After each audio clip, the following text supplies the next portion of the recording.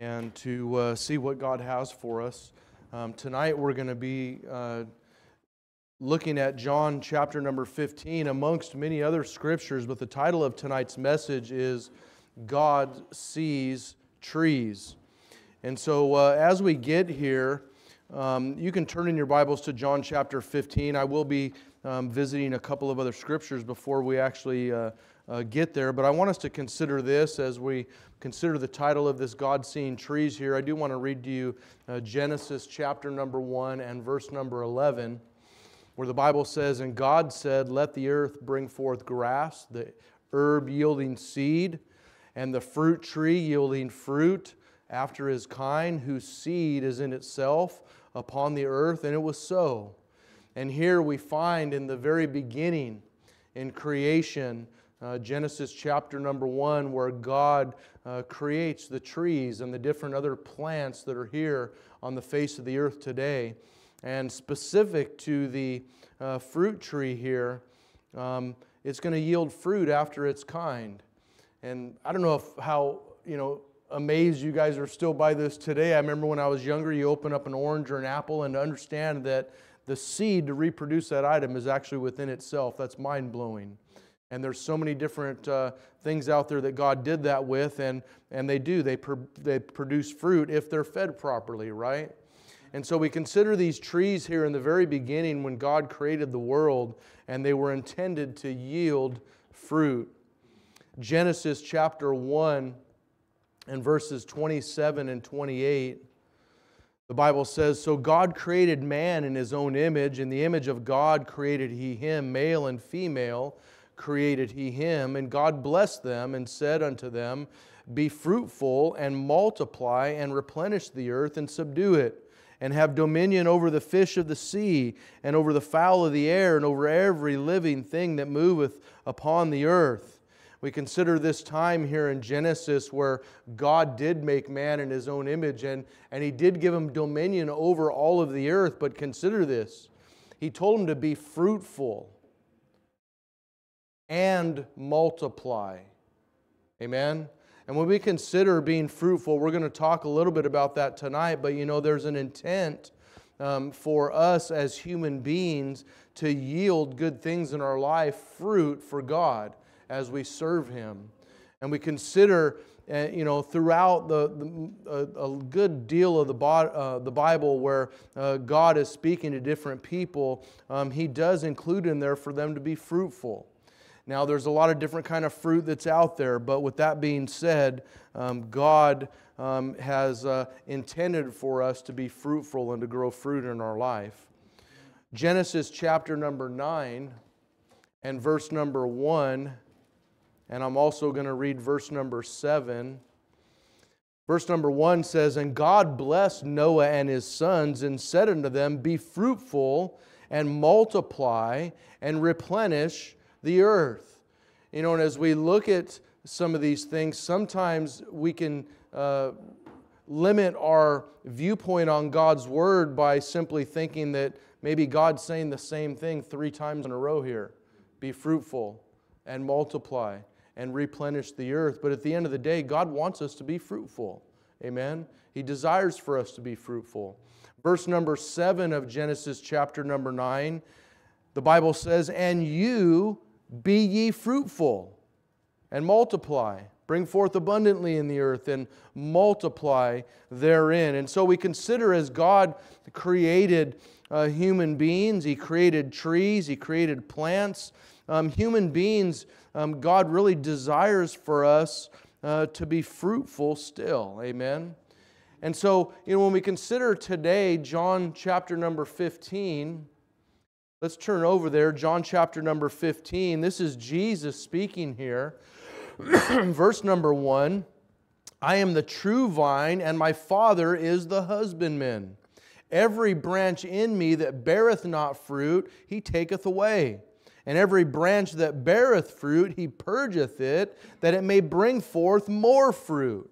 Now, I don't know if you really understand the pruning or the purging process that goes on with different kind of fruit trees, whether that's apple trees or orange trees or whatever, they're all pruned, they're all purged certain times of the year, which helps them to yet be more fruitful the next fruit-bearing session or season that tree is going to have. And we consider Jesus here in verse number 2.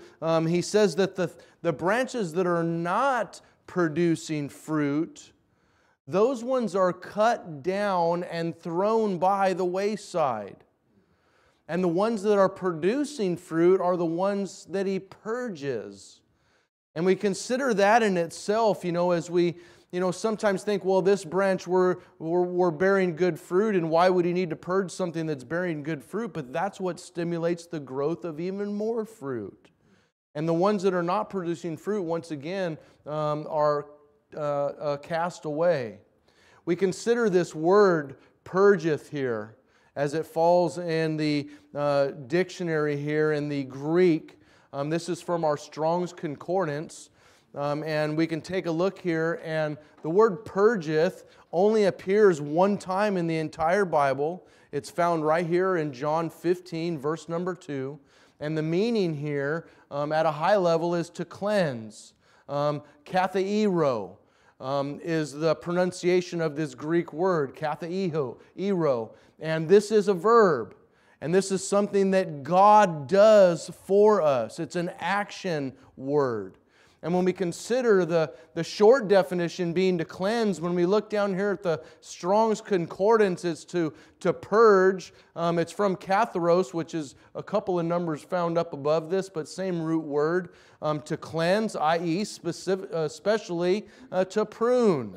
Figuratively, to expiate or to purge. Now, when we consider what God is saying here when He wants to purge us, He wants to cleanse us. And when we consider this word right here, expiate, has anybody ever heard of that word before being used? Expiate. This word means to atone for guilt or sin. That's what that word expiate means. To put that in a sentence, their sins must be expiated by sacrifice. The sacrifice of our Lord and Savior, Jesus Christ.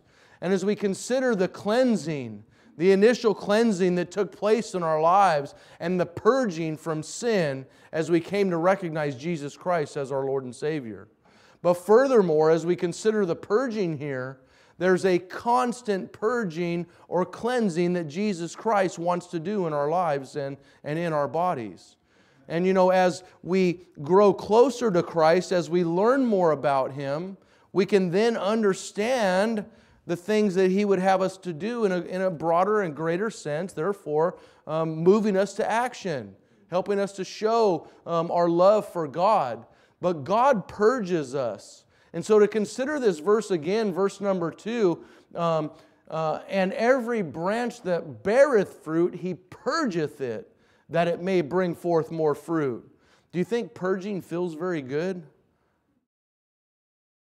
Sometimes purging doesn't feel very good in the Christian life when we're talking the spiritual realm.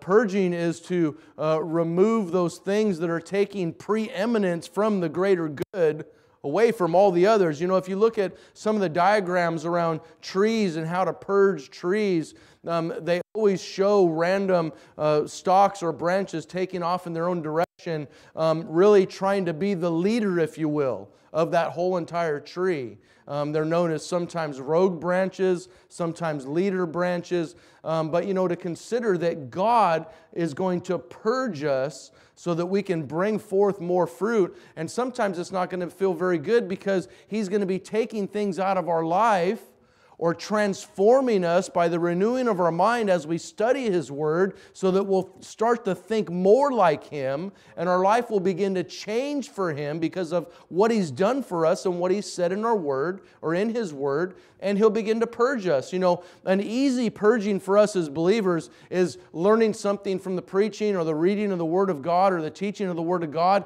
and then simply executing and doing what God says right away. That's an easy way to go as far as purging. That's the least pain that's going to be, put on us as believers.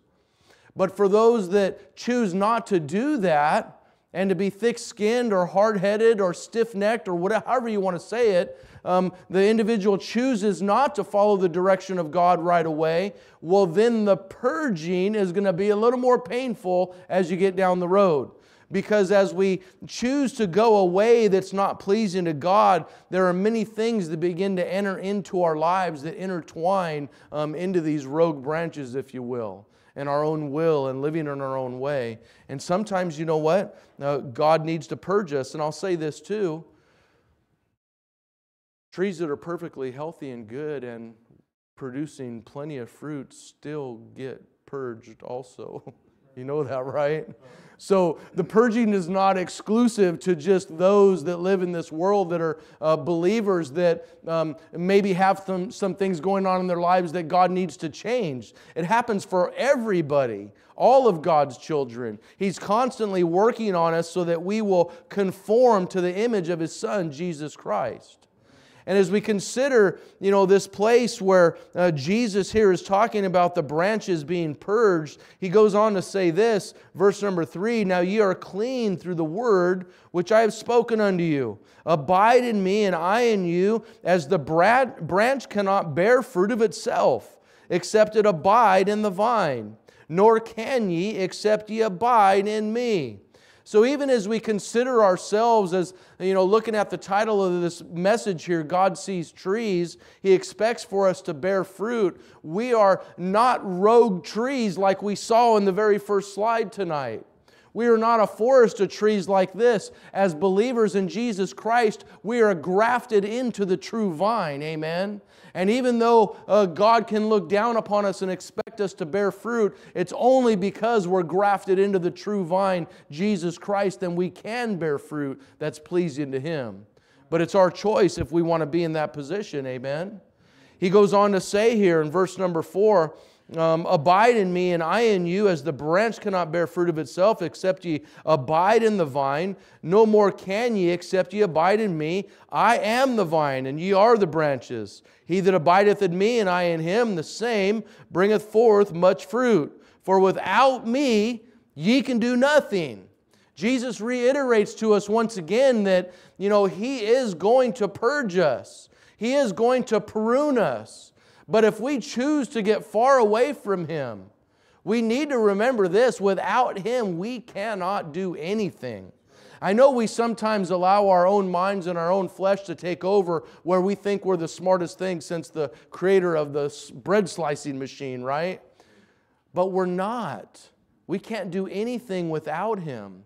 We're low down, no good creatures that God created with, sinful behaviors. We're prone for sin.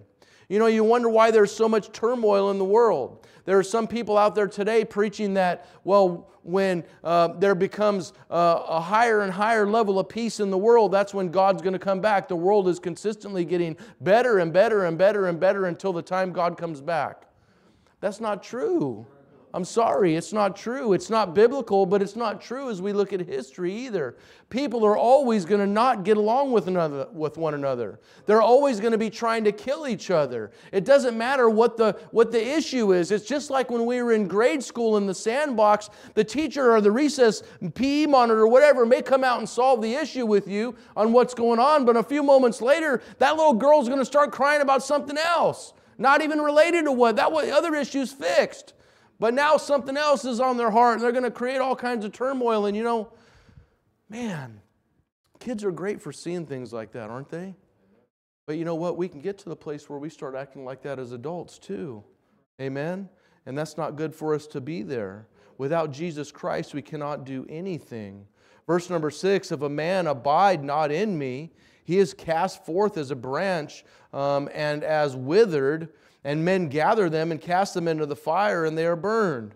If ye abide in me, and my words abide in you, ye shall ask what you will, and it shall be done unto you. Herein is my Father glorified, that ye bear much fruit." That's for each one of us that are here today. It's required of us to bear much fruit. We're supposed to do that. And so as God looks down on us as trees, if you will, engrafted into His Son, Jesus Christ, He ought to see fruit growing there. Otherwise, you know what he's going to see?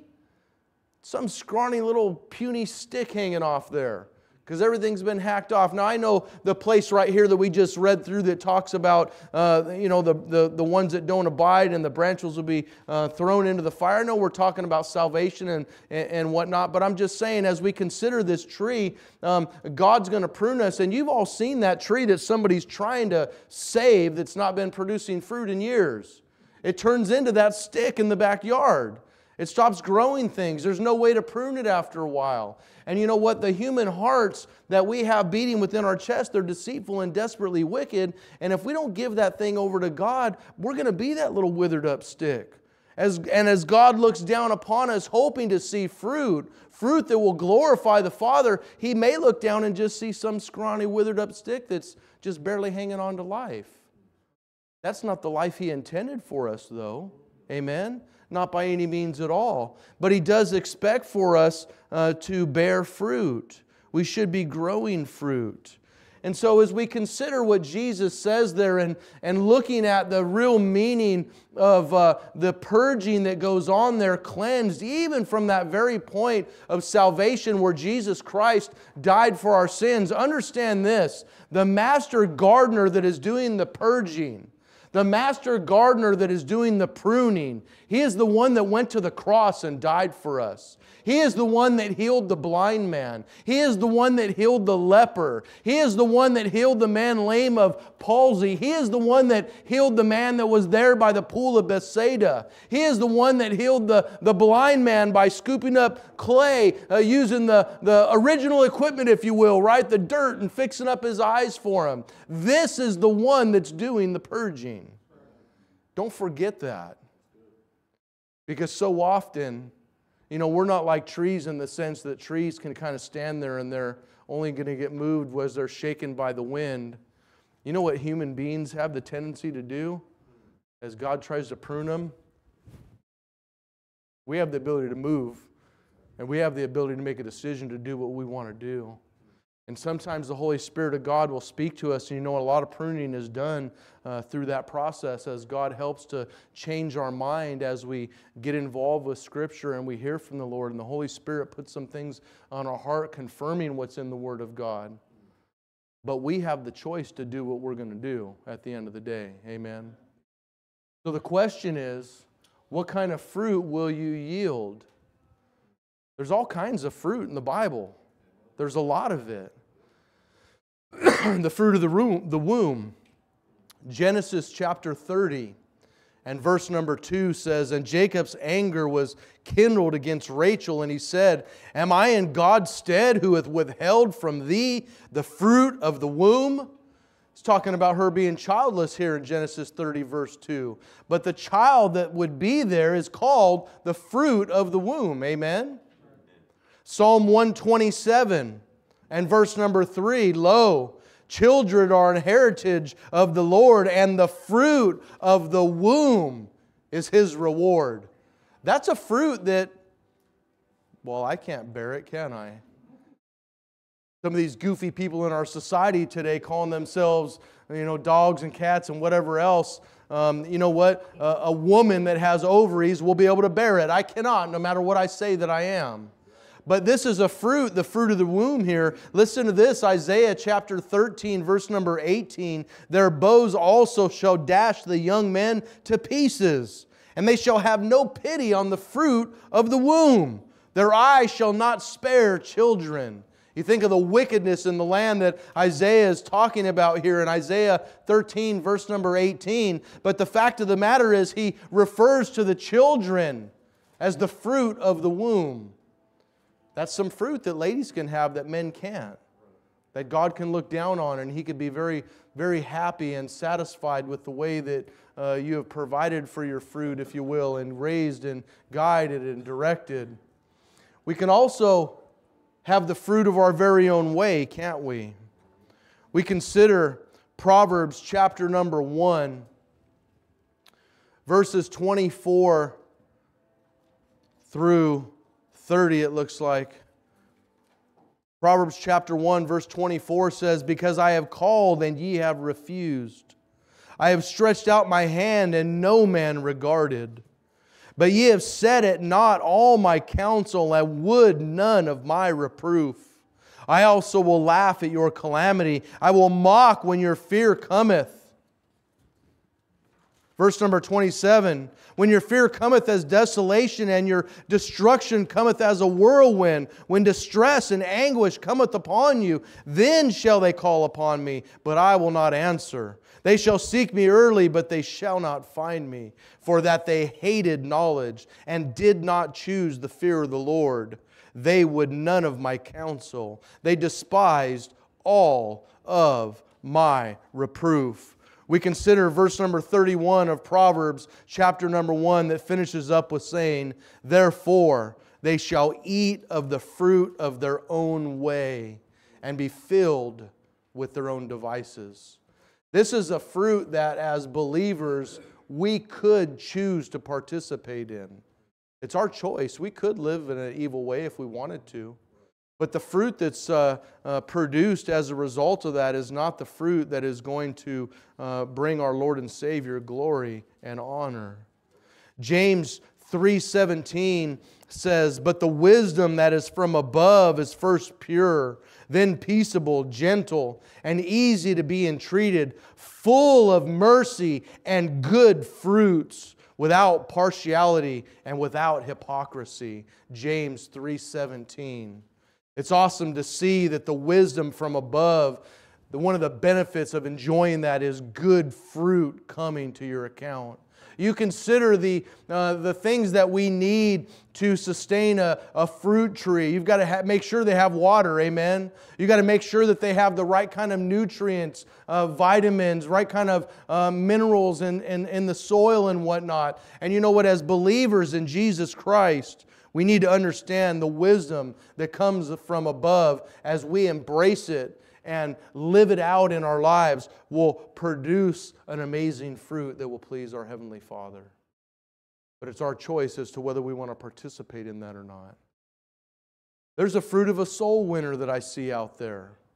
Proverbs chapter 11 and verse number 30, one of the only verses in the Bible you can read that God uses a measuring stick to tell you what He thinks about an activity. He says, the fruit of the righteous is a tree of life, and he that winneth souls is wise. With our very lips, we could present that tree of life to somebody that doesn't know anything about Jesus Christ. And just because we choose to be obedient and share the Word of God with somebody else, we know that God looks down upon us and says, you are wise, as He watches us participate in that. John 15, verse number 8 says, herein is my Father glorified, that ye bear much fruit, so shall ye be my disciples. God desires for us to bear much fruit. He wants for us to bear much fruit. He doesn't want for us to be idle and by the wayside, if you will. He wants us to be doing those things that please Him, so that when He looks down from heaven above, He can say, well done, thou good and faithful servant, and He'll know by the fruit that He sees abounding. I'm going to read to you Matthew chapter 7, verses 16 through 20. Ye shall know them by their fruits. Do men gather grapes of thorns or figs of thistles? Even so, every good tree bringeth forth good fruit, but a corrupt tree bringeth forth evil fruit. A good tree cannot bring forth evil fruit, neither can a corrupt tree bring forth good fruit. Every tree that bringeth not forth good fruit is hewn down and cast into the fire. Wherefore, by their fruits ye shall know them. You know, as we consider looking around at other people, you know, it's okay to judge righteous judgment based on the Word of God, and you could tell by the fruits that you see in somebody's life whether they're walking with God or not, whether they're striving with God. If you know them well enough. I mean, clearly if it's just an acquaintance, you may not have enough information to understand that. But you know what? By their fruits ye shall know them. There's some key indicators that we can see. If we can see key indicators in other people's lives to understand what kind of fruits in their life, what do you think people think about our lives when they look at us? And not that it matters what people think. Remember, God sees us as trees, and when He looks down, He wants to see a bunch of fruit on there. This is the creator of the universe. This is the one that went to the cross for us. He gave everything. And He wants to purge us. He wants to prune us. Romans chapter 6, verses 21 and 22. What fruit had ye then in those things whereof ye are now ashamed? For the end of those things is death. You consider the lives that we led prior to salvation. If you got saved any time after just a few years old, you probably had some sinful behaviors that you were kind of getting in tune with. God says there's nothing at the end of that other than death. There's no fruit that comes from that. As God looks down, there's no fruit. It's just death. Verse 22 of Romans 6, but now, being made free from sin and become servants to God, ye have your fruit unto holiness, and the end everlasting life. It is our great privilege to live for the King of Kings and to do those things that please Him so that He can look down and see the fruit in our lives. Like I said, there's a lot of different fruit shown to us in God's Word. But there's no better fruit that I see as I consider the fruit in God's Word than found in Galatians chapter number 5. Galatians chapter number 5, verses 22 and 23. If you'll turn over there as we consider this as our last area of Scripture we'll be visiting. Galatians chapter 5, verses 22 and 23. But the fruit of the Spirit is love. We consider as God looks down upon us from up above, as He looks at us expecting to see much fruit in our lives, does He see that precious fruit called love? We consider the great love that God had for us, going and giving everything upon the cross of Calvary. And you know what? It started plenty of time before Calvary. You know that, right? We always focus our attention on the cross itself, but you know what? Jesus was walking that road of persecution long before He was hung on that cruel tree. And He showed and demonstrated a love to us that could not be demonstrated by anybody else.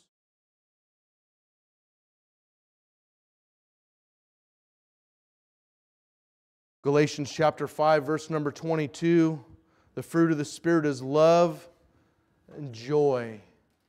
This is one of the great benefits that God gives us in being a believer in Jesus Christ. We can experience a joy that not many others can experience unless they know Christ is their Savior. We can live our lives in a way to where we please God. We put knowledge and wisdom, His knowledge and His wisdom into our hearts and minds. We begin to agree more and more every single day with Him on how we ought to live based on His Word. And we begin to see some fruit popping up in our lives. Normally the first one that we start expressing to people is love. We start telling other people about our salvation. We start trying to give them that gospel message that we received. And we do that because we can even love a perfect stranger now. Before I was saved, I didn't care about anybody else. I don't know how it was for you, but I didn't care about anybody else. It was only about me. And when I woke up in the morning to decide what I was going to do, it was because of what I wanted to do. It had nothing to do with anybody else. But as we consider after salvation and becoming a new creature in Jesus Christ, we consider the great love and how we were transformed in that way. That's normally one of the first fruits that you see in your life. And then, of course, joy. And the Bible goes on to say, but the fruit of the Spirit is love, joy, peace. A peace that passeth all understanding. A peace that you can have that only can be had as a result of having a relationship with Jesus Christ. There's no other way to explain being able to go through turmoil in life and challenges in life and heartache and heartbreak and still have peace. You may be shedding tears while that peace is being exhibited in your heart, but it's a peace that only comes through knowing Jesus Christ. That's a fruit of the Spirit. When God said He desires for us to have much fruit as He looks down upon us, peace is one of those fruit He ought to see hanging from our trees. Galatians 5:22, once again, but the fruit of the Spirit is love, joy, peace, long-suffering. That's one that's not easy for mankind to get their heads around. That's why we have so many problems in this world today. Long-suffering is not something easy to deal with. You can be having fellowship with God in prayer, sitting in your car in break time, and somebody can come screeching through the parking lot and slam their brakes on or honk their horn right in front of you. You could open your eyes out of the throne room of grace. And if you're not careful, you'll start exhibiting the opposite of long-suffering to that person that just scared the daylights out of you because they were on their cell phone, while they're cruising the parking lot and thought you were going to die or something. But beyond that, long-suffering is something that only God is able to exhibit at its fullest. As He was long-suffering to usward, as we constantly walked away from Him. And I do mean us individually, but as a people, as a creation, God's people have constantly walked away from Him. There's only two types of people in this world. It's God's chosen people and the Gentiles. It's the one that He chose to show His promises and His great love to everybody else and everybody else. And you know what? God's people, the chosen people, that He said, I want to be your God, they've been walking away from Him over and over and over. It's demonstrated in the Bible. And God is still long-suffering. He's still long-suffering. You remember as God wanted to take all of them out in the book of Exodus, and Moses said, no. If you're going to do it, blot me out too. You can't do that. Man, what are people going to think? You said your promises are coming and all these other things, and you know what? Praise God for His long-suffering. I'm so thankful I live on the New Testament side, where God isn't into the just zapping people dead for doing things wrong. I'd have been dead a long time ago. I probably wouldn't be your preacher. He'd have struck me down a long time ago as I lived in sin. But if it wasn't for His long-suffering, amen?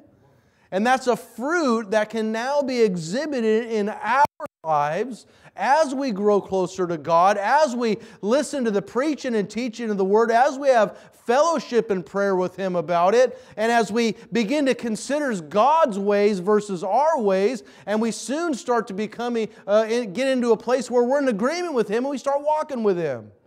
And God can bring us to this place where we're long-suffering, where people can do things that are just completely... I remember when I was younger, working through the labor strike, the grocery stores. This isn't that long ago, 2007. What is that, like? That's a long time ago. My daughter's like, that's a long time ago, right? A long time ago.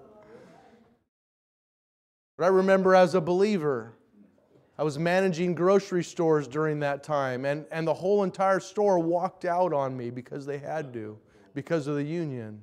And I had to bring a bunch of other people in overnight to fill all these different spots in the store. And I was working 20, 22 hours a day in a grocery store. And I had God had used me to reach one of my friends while he was in prison and he got saved. And he had gotten out of prison. He'd still lived a number of years in prison. He was a good friend that I grew up with. After his salvation, he lived out the rest of his term there, and then he gets out. Rob and I God puts on our heart to give him a car. I hire him to work for me. He gets a full-time job. And I remember as the strike was going on, I remember my brother that's a new believer pretty much because he hasn't learned much, and me walking together and people being cruel. You ever been on a picket line? They know you're the boss. Rah, rah, rah. They start going. I'm just like walking through it. And my buddy goes, did you hear what they said to you? Like trying to draw out the old man, right? That's the opposite of long-suffering, right? You just want to take it out on somebody right away, but you know what? God can teach us to be long-suffering. Galatians 5:22 goes on to say, but the fruit of the Spirit is love, joy, peace, long-suffering, and gentleness. The way we treat people. You can't grab people by the collar, amen? It doesn't work like that. You know, you guys are probably going to think this is funny, but when I was in the military, they taught us how to do what's called wall-to-wall counseling. The message was very important that they were giving you. And if you chose not to follow the message, you would be taken to an area for some wall-to-wall counseling. And if you were a leader, you were expected to take your soldier to an area for wall-to-wall counseling. Does wall-to-wall counseling sound good? You put the person in a Muay Thai clinch in close quarters, whether it's vehicles or in a room like this, and you drag them off every wall in the whole place, telling them they better listen to you better. If you don't, man, it's really going to be on next time, right? But you know what? That's not gentle, is it? Man, how do you think people would feel? I remember it took a long time after I got out of the military before I felt normal. I had a boss that said this, well, you know how to be a drill sergeant, right? Treat your employees like that. Now, I wasn't saved then, okay? Are you guys ready for this? I wasn't saved then. I was wall-to-wall counseling in the grocery store, thinking it's the right thing. But you know what? I didn't understand anything. All I knew was how to be a soldier. But you know what? After coming to know Christ as my Savior, I now understand how to be gentle. And I would hope that even though you may want to wall-to-wall counsel somebody, right? You agree with God and you say, I ought to be long-suffering and gentle to them. Because that's a fruit of the Spirit. As God looks down from heaven upon us, as He considers the state of our lives and He sees all that greenery flourishing there, He ought to see some fruit and He ought to see some gentleness happening in our life. Goodness.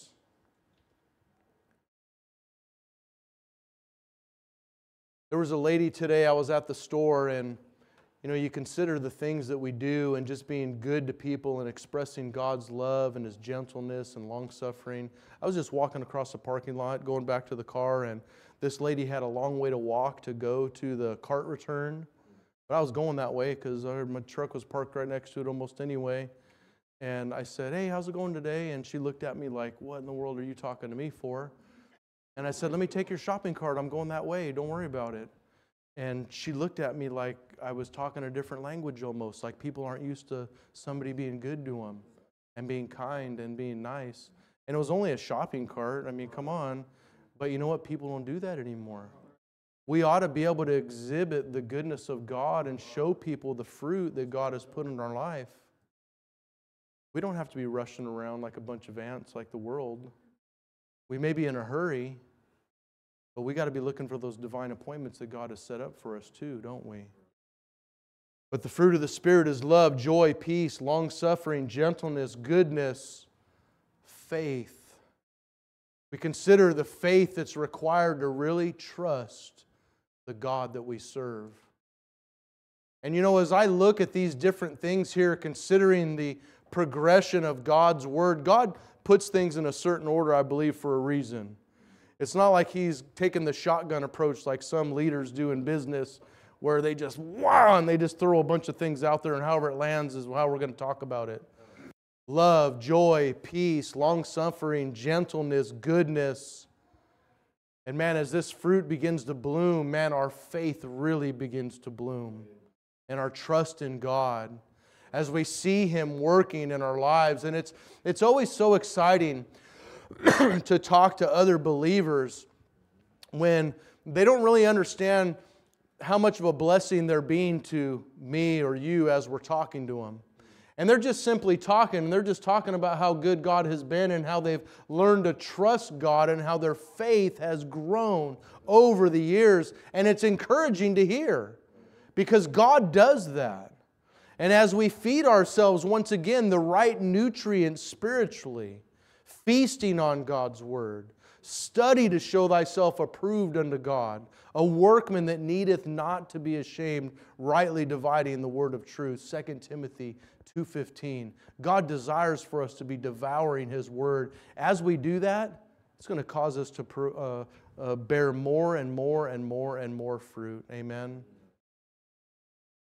But the fruit of the Spirit is love, joy, peace, long-suffering, gentleness, goodness, faith, meekness.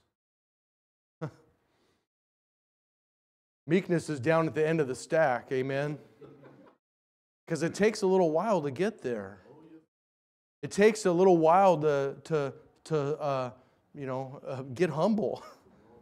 Amen? And to be willing to serve others without having to worry anything. The only time I used to serve others before I was saved, you know when it was? When I was going to get something in return. That's how the world does it. But that's not how God does it. It's not how He does it. God demonstrated for us in His very own life, becoming humble and lowly in the face of His own creation. And that is the one that comes to purge us and to help us to bear more fruit and more fruit and more fruit. And sometimes we think, man, God, why are you trying to squeeze this part out of my life? I like it, I enjoy it, whatever.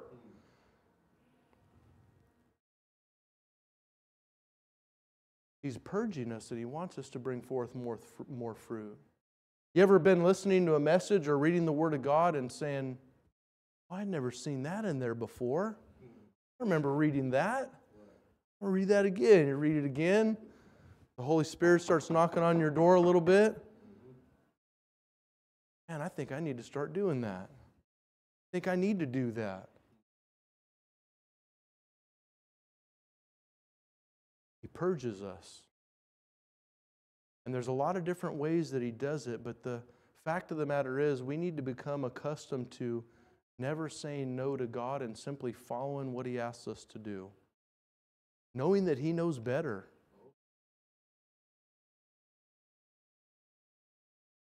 I was so discouraged at one point in my time in the military where I had a leader in charge of our squad, and we had 6 guys, and I was the number 2 guy, and he's the number 1 guy. And we're on this mission, and he's leading us, and we're on foot, and we got 3 days to get to where we're going. And about 2 days into our trip, we get to the top of a ridge, and we're spread out. Even though you're traveling with only 6 guys, you're spread out quite a ways. It's not like there's all 6 of us and we get to talk about things, okay? He's up in the front, he's telling you where to stop or whether to go, and I'm back towards the back. And we stop for quite a while, and we're on this pretty treacherous, mountainside, if you will, and there's a ridge line, and he's unsure whether he needs to go to the right side of or the left side of the ridge or the right side of the ridge. And he's up there at the front trying to figure it out with his map, his topographical map, looking at land features, okay? And I make my way up there. Sergeant Healit, one of my best from Buffalo, New York. I get up to the front, he says, "Don't worry about it, I got this." We went to the left. And to go to the left, you got to rappel down. You got to get your ropes, and it's like 60 feet down. So once you go down, you ain't going back up. Not unless you're leaving your rope, and a combat engineer never leaves his rope. I'm thinking, really? Okay, so we go. We get another about a half a day into the journey, and we stop again for quite some time, and he realizes he's taken us the wrong direction. You know how many more days it cost us to get to our objective? It was supposed to be 3 days. We encountered this on day 2. It took us 7 days to get there because of an error in his way. Jesus Christ will never lead us astray. As he leads and he guides and he directs us, I know that there has been many men and women that have failed me in my life, and we can all say that. It's difficult to think that anybody will be just and true like God is. God is absolute and He's perfect. And everybody that we deal with on this planet, none of us are perfect. And we consider the great love that He has for us and the fruit that could be hanging from our tree. And as we get down to the end of verse number 23 of Galatians chapter number 5, the Bible tells us that He'll see temperance in our life. Against such there is no law. You consider the fruit of the Spirit that really God desires for us to have hanging from our tree. This fruit of temperance here. You know, I consider somebody that's been a seasoned Christian and it's been able to make it through the sequence of this fruit, if you will, and get to this place where they're tempered and they can actually control what they're doing. I don't know who I was talking with this not too long ago about, you know, when you first joined the military, I think it might have been Brother Javi, you know, you're hearing gunfire and bombs going off, C4, whatever it is, and you're like, it's hard not to flinch, you know. You first go in, there's not, that stuff doesn't go on the streets around here, you know. I know we hear gunshots and stuff, but not the same.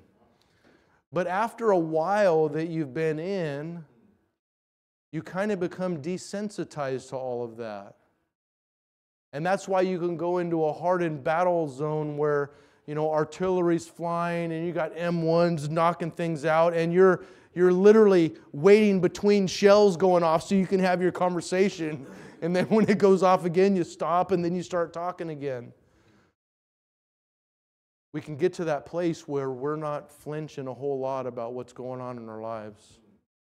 We have so much fruit hanging off our tree: love, joy, peace, long-suffering, gentleness, goodness, faith, meekness, temperance. We're at that place where, man, you live the Christian life, and you know what? You're always going to be getting purged. Whether it's because you have things in your life that God wants to clean up, or because God just wants to help you to grow more fruit next year, and you got to be purged. Amen? Consider the fact that God sees us as trees. The Bible says in John chapter 15, verse number 16.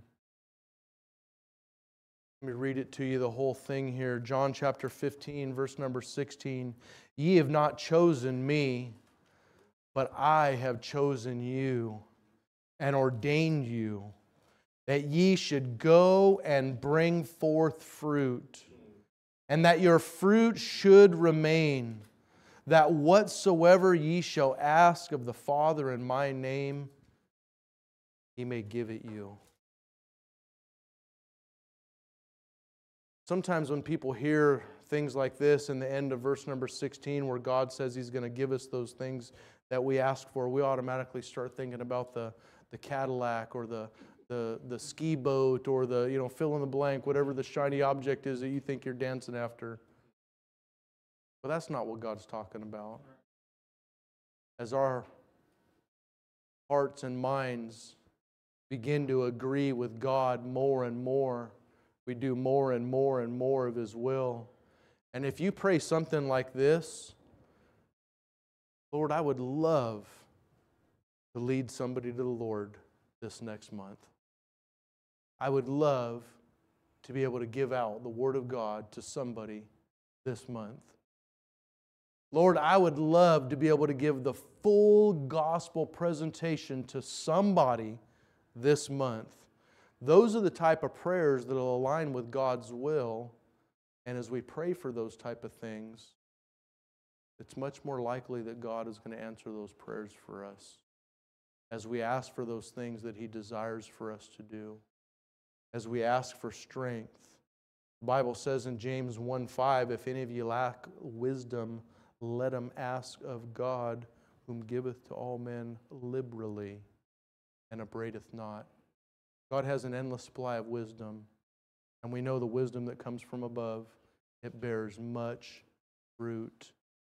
We need to desire to be into the wisdom of God, amen. It's a nutrient that will feed us like nothing else. Feeding on the wisdom of God.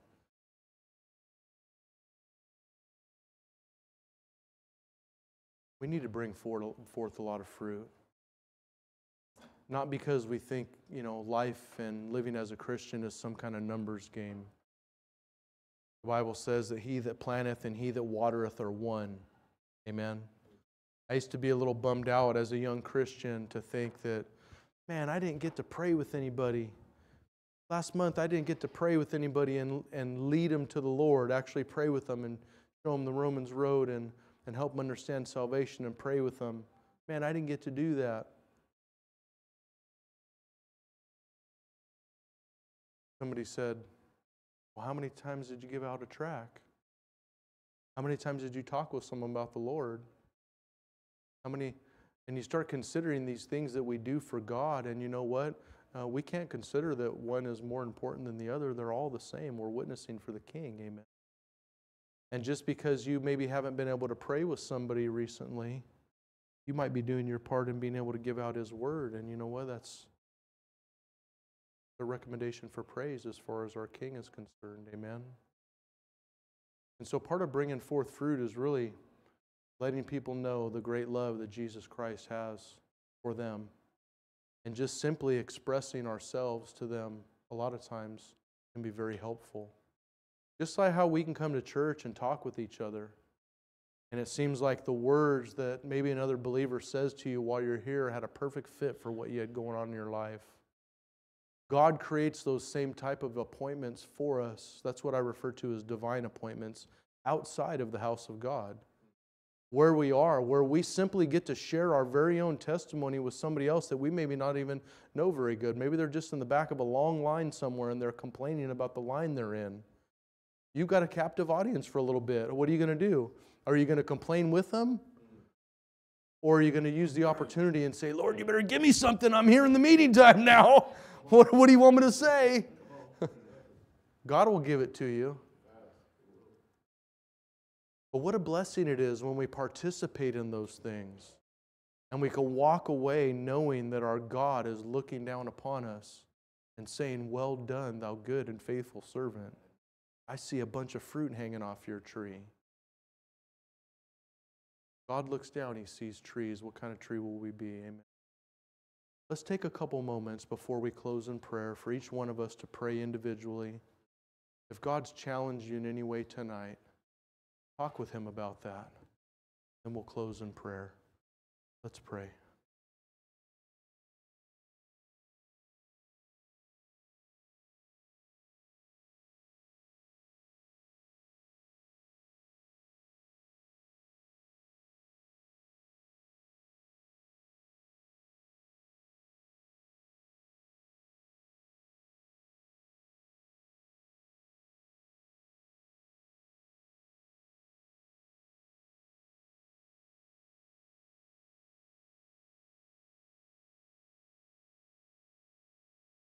Father, we love You, and we thank You for challenging us tonight.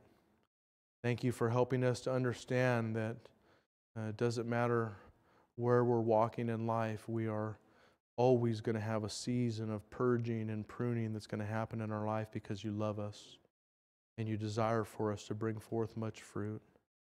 Help us, Lord, to do those things that would bring honor and glory to You. Help us to see those divine appointments that You have set up for us this week.